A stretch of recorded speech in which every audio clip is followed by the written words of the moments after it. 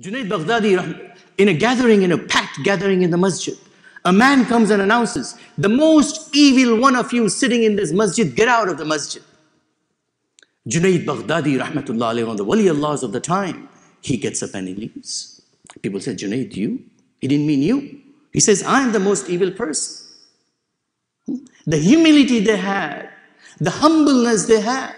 Sirri Sikhti, rahmatullah alayhi, says, this is what made Junaid, Junaid.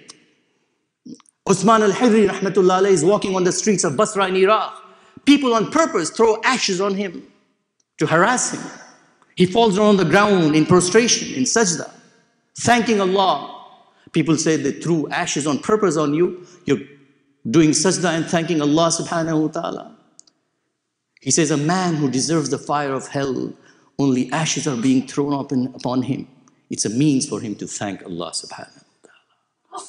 These people, respected listeners, they understood what qurbani meant. They understood to sacrifice their anger, their emotions, their hatred, the mode of taking revenge.